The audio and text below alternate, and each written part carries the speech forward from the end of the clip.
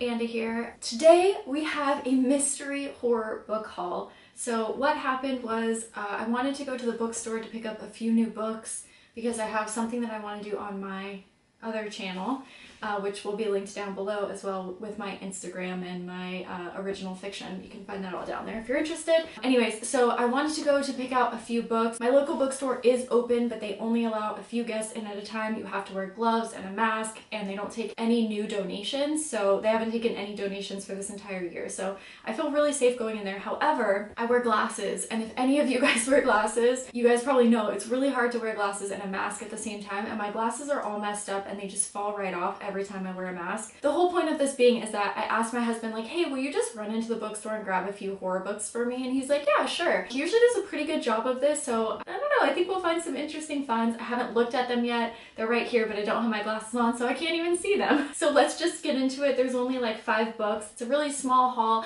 but I thought it would be kind of fun to just show you what he picked out. Okay, so the first one is called The Girl on the Train. This is by Paula Hawkins. This was actually a #1 New York Times bestseller, soon to be a motion picture. So that's pretty cool. Each day the same. Rachel takes the same commuter train every morning and night, but then she sees something shocking. Unable to keep it to herself, Rachel goes to the police. But is she really as unreliable?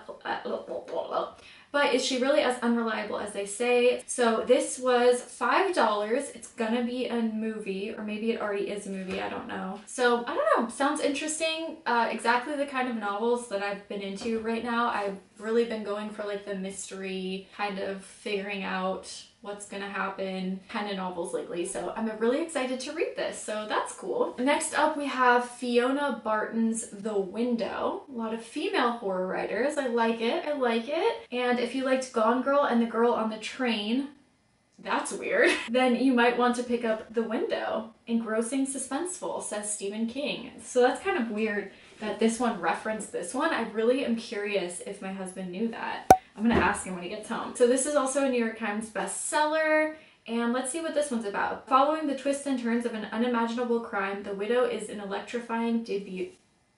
The Widow. Did I say The Window before? It's The Widow. I'm an idiot. Okay, so it looks like her husband was committed of a crime and she just stood by his side the whole time. Now that her husband's dead, there's no reason to stay quiet. There are people who want to hear the story. Interesting. That sounds really interesting. I'm excited to read that one too. This one was $4. I like that he got a bunch of female horror writers too. Oh no, The Journals of Eleanor Druce. My investigation of the Kingdom Hospital incident. I have this one already. This one he paid $6 for. So I have this one already, but that's okay. He obviously doesn't know every book that I own, nor have I actually read this. Eleanor Druce has always been interested in the paranormal, but her fascination intensifies after she has a near-death experience at Kingdom Hospital while visiting a childhood friend. And then she hears about weird occurrences at this Kingdom Hospital, so she feels compelled to investigate. Eleanor discovers that the hospital rests on the site of a textile mill that burned to the ground after the Civil War, killing many workers, including children laborers. So it says that these carefully kept journals trace Eleanor's investigation in Kingdom Hospital from the beginning of her covert work up until its stunning and terrifying conclusion. The journals are a fascinating work, providing insights into the very nature of the spirits that haunt the hereby after. So that's interesting. Maybe it's a sign that I should read the one that I have. I don't know what I'm going to do with this one. Maybe I'll just give it to someone. Also, these pages of books where they're uneven make me want to cry. I always feel like I'm gonna get splinters touching them. I just, ugh, does anybody else feel that way? So kind of a shame that he paid $6 for it, but we'll find a good home. The next one is a New York Times bestseller, The Monsters of Templeton by Lauren Groff. And this one was $4. Also has a quote from Stephen King on the back. It says, Lauren Groff's debut novel, The Monsters of Templeton, is everything a reader might have expected from this gifted writer and more. There are monsters, murderers. My cat has been so loving lately. It's the weirdest thing. Are we actually friends now? Okay, so it looks like an individual went back to the home that they were raised in that they swore they'd never go back to. As soon as she arrives, a prehistoric monster surfaces in Lake, hairs everywhere, Glimmerglass, changing the very fabric of the town. And then somebody puts their archaeological skills to work digging for the truth about their lineage. She discovers the secrets of her family run deep. Okay, so it seems like he got all thrillers. I'm really interested which ones were in the thriller section and which were in the horror section.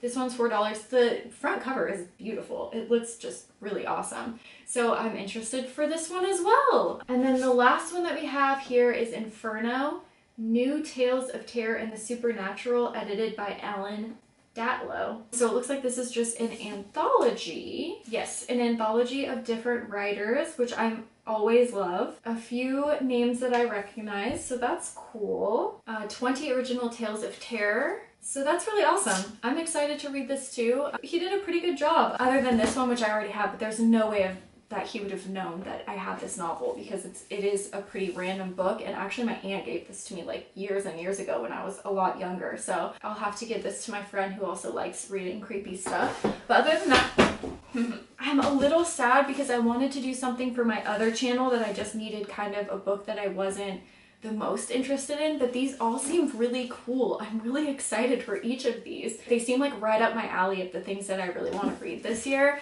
I am really into mysteries right now. I just want a good mystery. I read a book that I got in my last haul, and I thought it was about a girl that had gone missing, and it was not at all like that, and I was a little disappointed. And right now I'm reading a book, but it's not as mystery-esque as I thought it would be. So these I think will be really awesome to read for that. And then this one I'm excited to read just short stories, and the cover's pretty creepy. I will definitely check this out and let you guys know if it has anything to do with, I don't know, maybe like Dante's Inferno or stories about demons or if they're just all over the place and that was just the title of the book. If you've read any of these, please let me know if you enjoyed them. I know this was a really small horror haul, but I thought I'd share it with you because I thought it would be kind of fun to go through them together. I'm pleasantly surprised at his picks. I thought he did a pretty good job. But that's it for today. Just a quick, short, easy video. Let me know down below what you guys are reading right now. And I will see you on Thursday with another horror video and on Friday on my other channel if you're interested in that.